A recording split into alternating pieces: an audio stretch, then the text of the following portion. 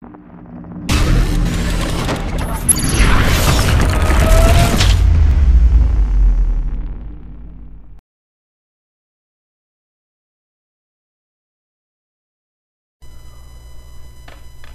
I'm gonna go ahead and plug in my device to this USB adapter to give me some power. I'll put all this stuff back in the box. Note, it is pretty hard to fit this all back into the box.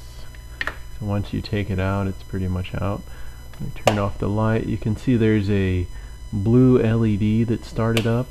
So I know that the module is ready to go. If I look over here on my wireless, I can do a quick disable and enable the Wi-Fi, so it'll refresh the access points. The WRTnode should be acting as an access point now, and there we are, WRTnode 45EE. So over here there's a password that you have to type in. That is 1 2 3 4 5 6 7 8. That's the default password for connecting as a access point. And so now if we look up here, we should be associating with it. But I'm going to go ahead and open up a terminal. Hopefully. Close that guy out. I just try a new terminal. Okay, so if I do a if config, I can see that I'm connected to it through WLAN 0, and the WRTnode is always at 8.1. So the first thing you have to do is telnet into it.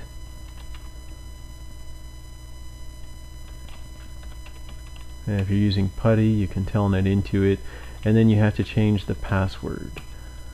So changing password for root, not my password.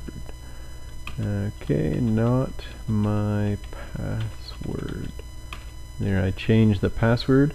So now we can close this connection or exit this connection, and now we can SSH into root at 192.168.8.1. There, we're connecting to it. It'll ask us this. Have to type in yes, and then our password was not my password. Okay, so now we're in. We have root access, and if we want to connect this guy to our network, we can do a APS, access point scan. And there's some really important information that we got to get from here. Number one is the channel, so that's channel 4, and then the SSID. So I'm using the Belkin.544 device and channel 4. So if I wanted to set this up to connect to my network, I would edit the etc config wireless, enter, and I would have to change this channel right here. I have to hit I in order to be able to edit. Change the channel to 4. Down here, the SSID. This is the SSID as the access point, but down here is the SSID that it actually connects to. So Belkin.544. And the client password, this is what I would change to my password. And no, that is not my correct password. So if I wanted to save this, I can hit escape and right quit, enter. So now I've saved the wireless configuration.